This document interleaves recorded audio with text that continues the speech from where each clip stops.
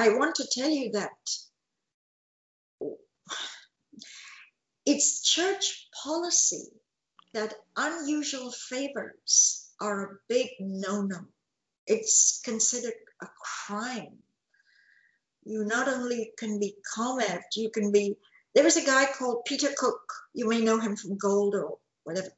Peter Cook got some presents from a former mission holder called Martin Samuels. I wonder what happened to Martin Samuels. He was prominent. I wondered what happened to him. He was on the West Coast, wasn't he? Yes, Bay Area. And he got some big wins with an auditor called Peter Cook, who he then gave a stereo system to. And it was found out that Peter Cook took the stereo system from Martin Samuels. And Mount Vesuvius exploded. Peter Cook was sent to the RPF's RPF for accepting a stereo system from his counselor. Now, and Peter Cook was crushed. I think he's long gone. He fled from... Oh, no, he's out. He lives up in Vermont with his wife. Yeah. I know Peter well. Oh, you know Peter? Absolutely, yeah. And he was a good auditor. Yeah. Was he crushed on this? Oh. It was considered criminal. However, David Miscavige would get personal investments done by the Freshbeck brothers to make his money make more money. Did you know that? The Freshbecks did investments for Miscavige? Yep, I heard that. And I also heard that they were not allowed for him to lose money on any investment. Right. Now, I just heard that. I don't know if that's true. I have a tendency to believe if the Freshbacks were doing it, they were not going to tell COB, oh, by the way, you just lost $5,000. Are you kidding me? Yeah. But this is the hypocrisy. What's good for the goose is not good for the gander. It's like if you're a Sea Org member and you take an unusual favor, you can be crucified, slaughtered. But David Miscavige will shower unusual favors onto Tom Cruise. Look at Tom Cruise. He has a permanent suite at St. Hill. Yeah. Do you know anything about that luxury suite at St. Hill Manor? Well, I know that there is a luxury suite that was built that David uses when he goes there. And I'm sure if Tom's in town, that's the same one he's using. And you have a staff of people waiting on you. I'm sure, if you want breakfast in bed or whatever you want, you just mention it and you're going to get it. Yeah. And the manor has been redone and it is beautiful inside, I got to tell you. Yeah. It is very luxurious looking. Yeah. I don't, for some reason, I don't say that that's wrong, except the fact is that's being provided with tax-free money. Yeah. That's what's wrong with it. It isn't bad to treat your friend to something, but when you're doing it with people who are working for a pittance, their labor, they're working for pennies an hour. It's been redecorated with tax-free money, and you get it. That's what's wrong with it. Yeah. Well, look at John Brousseau. He had the ability to drive on and off the base at any time. Yeah. Where if you try to go to Walmart down the road by about 2 miles, you couldn't do that. Yeah. If you walked up to the gate, pressed the button, they'd let him go. Do you know why? He was doing things for Tom Cruise. Tom Cruise's personal real estate, both at Telluride, that ski resort area, Telluride, and in Oregon. And it was known at the base that John Brousseau was doing his contractor work to pimp up Tom Cruise's. Did you see the pictures of the hangar that John Brousseau posted, that John Brousseau had? I think I saw them one time in the City Castle, but I couldn't make out what it was. It looked like it was a stainless steel hangar. Is that the one we're talking about? Yeah. This was just a skeleton, so maybe. Well, no, I'll send them to you. I wish I had printed them off. Maybe on another show I can show them. But anyway, Tom Cruise literally, other than the backstabbing and laughing at his sexual withdrawals, which Miscavige reportedly did nightly, drinking scotch and revealing Tom's secrets. That was a but other than that, Tom is truly, people consider it an honor to be a slave to him. I know. Mentality is, I'm serving God. I'm serving an almighty. They don't consider it slave labor. And they don't consider that they're kissing ass and bowing like a toad. They consider this the greatest honor that they can serve a movie star. Yeah. So, Ron, no matter how many revelations, no matter how many aftermath shows, no matter how many podcasts and hundreds of thousands of forums and sites giving the darker side of Scientology, Tom Cruise is simply see no evil, hear no evil, speak no evil. He won't. And movie after movie. Yeah. Going clear, my Scientology. There's documentary after documentary. Tom Cruise will have none of it. Right? No. He is going to encourage people to come into a cult where they will be destroyed if they query and become dissident and criticize any part of it. Some people have been destroyed just by giving likes to Mike Rinder's blog. They gave a like, or they have a friendship on Facebook, and their family was disconnected from them as orchestrated by the cult. What do you make of that?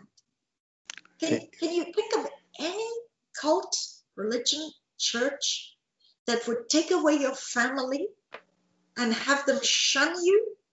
Jehovah's Witnesses call it disfellowshipping. Scientology calls it disconnection. You give someone a like or you friend someone and you lose family? Give me some comment on that. What's there to comment? My two daughters, their children, their children's children, I've never met any of those great-grandchildren. As a matter of fact, I don't even know how many I have. I still have my son, Ronnie. I have my granddaughter, Jenna, and her husband, and their two little children.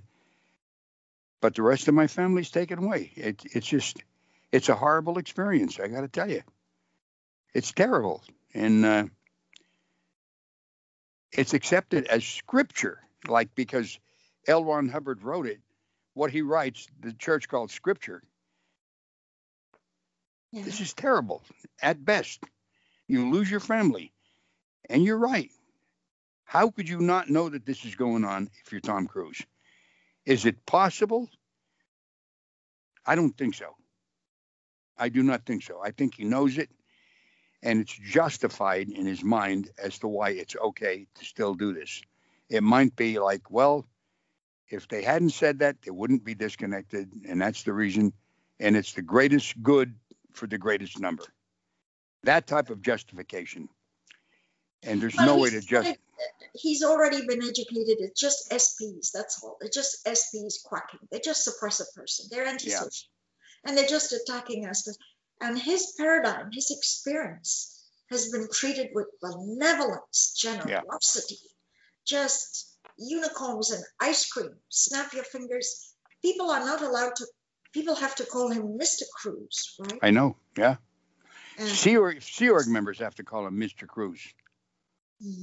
In other words, these people, like me, like you, if we met him, we'd have to say Mr. Cruise. We couldn't say Tom. Anyway, it's just a bad situation. Mention, since it's very strict policy not to have unusual favors, Tom Cruise's $400,000 birthday party on Freewinds. Were you playing in the band for Tom's birthday party? I was leading the band for that. Oh.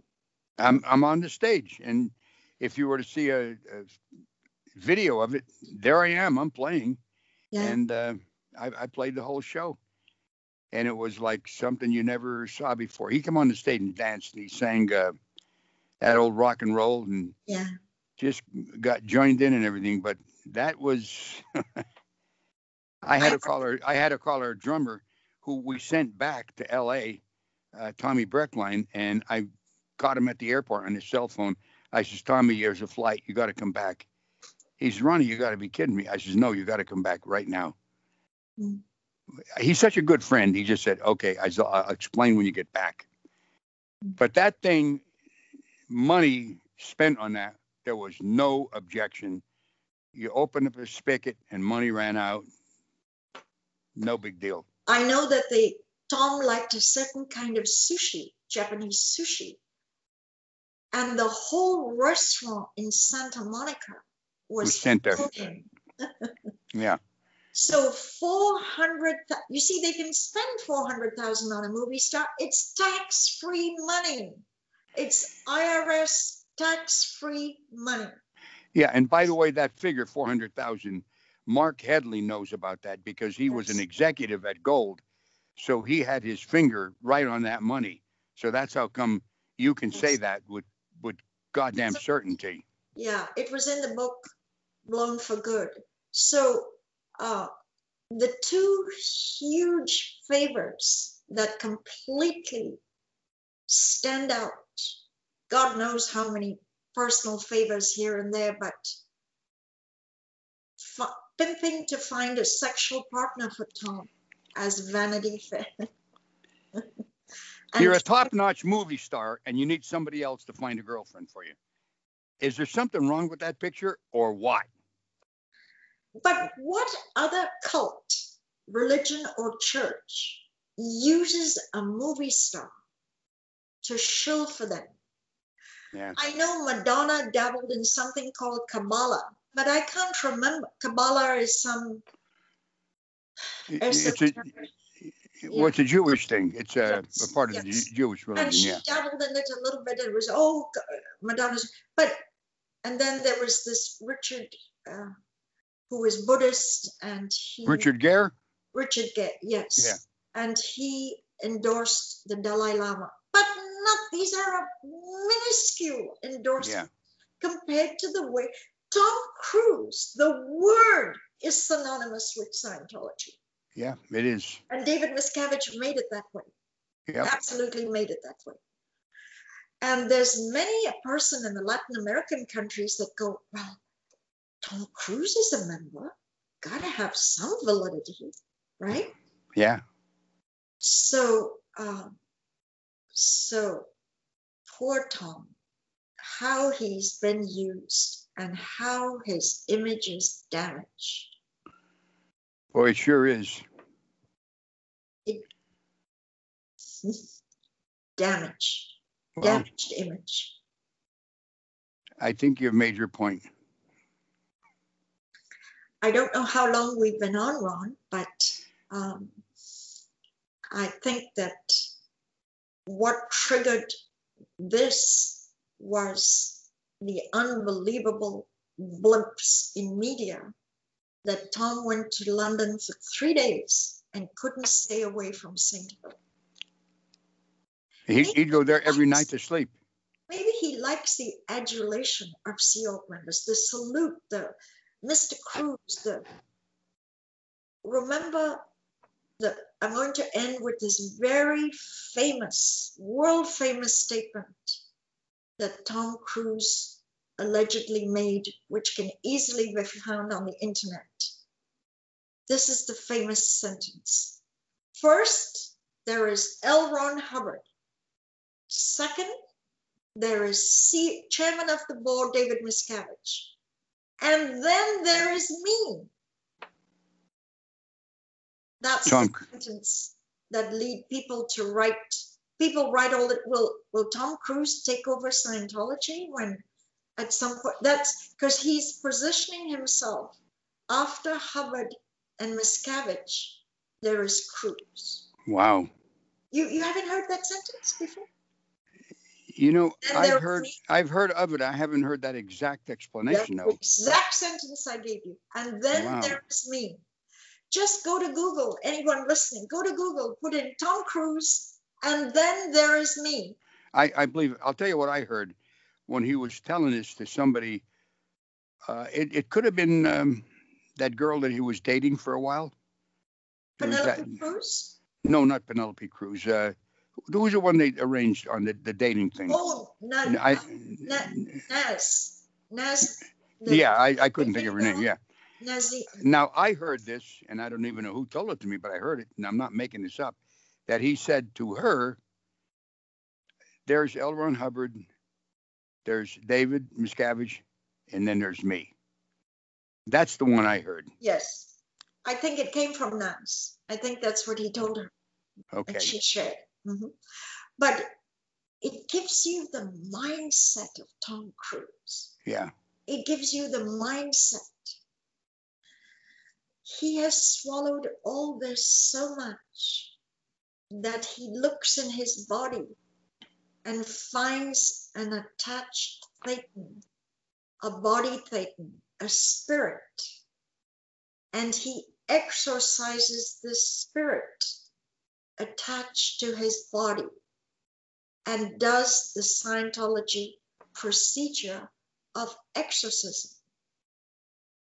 This is how much Tom Cruise is deeply into the Scientology right. mindset. That bears pondering about. Oh boy, doesn't it ever? Doesn't it ever? Karen, what's the lesson we could say about this?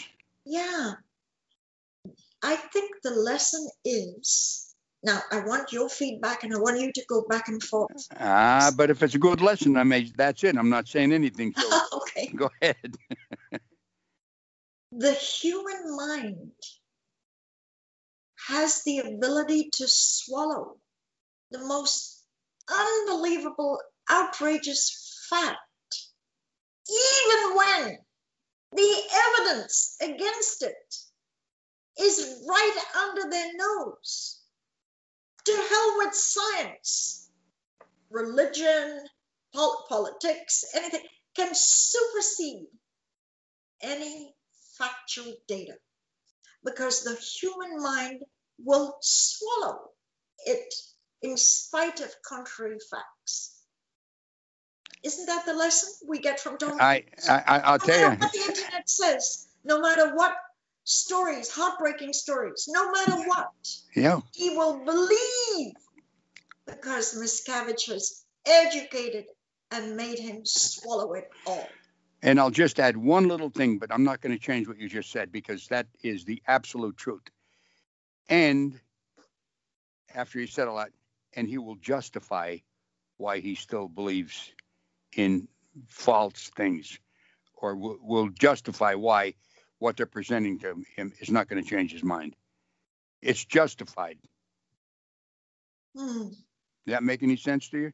In other words, they have this belief you're presenting irrefutable facts that are to the contrary, and it doesn't change his mind because what he has in his mind is justified as being this it. It can't be any different. I wonder what the justifications are precisely and exactly. I wonder the justification is they've been so kind to me. I don't think they have a dark side. There you go. Now you're talking, all right? Like, how could this be wrong when I've been treated so nice? Yeah. So there we go. I don't think it was bad me chipping in that after all. I was going to shut my mouth, but I know that people will justify anything, all right? Yeah. Karen, it's been my pleasure. I'm so happy to have you back, and we got to keep doing these. And anytime, Ron, anytime. I'll be cooking up some subjects, and we'll be together. This is a nice. It'd be fabulous. Anyway, fellow person who went through it over 40 years, like I did. Yeah, that's right. Yeah, breathed it, and we've survived and flourished and prospered. Yep, and we've walked the walk, and we're not talking about something we read about in a book. We actually experienced this. So you're getting the, what do they call it? Fair dinkum? Is that what they say in England? The skinny, right? Yeah. That's an expression. Anyway, listen, this has been Life After Scientology. If you want to see what else I do, go to my website, therealronmiscavige.com. If you haven't subscribed, please do so. I'd like to get this up to a lot more subscribers who get enlightened with our shows. And if you'd like to help the ongoingness of it, you can become a Patreon or just send in a donation. That would be very much appreciated. And I'm going to keep on doing this. And Karen, I'm going to keep on having you back, and we'll have some more interesting talks and interesting shows, I'm sure. Love so from me to all of you, I say, have a wonderful day. Have a healthy life. God bless all of you. Karen, you want to say your goodbye also? Bye-bye, everybody. Thanks for listening. Y'all come back now. Bye-bye. Bye-bye, everybody.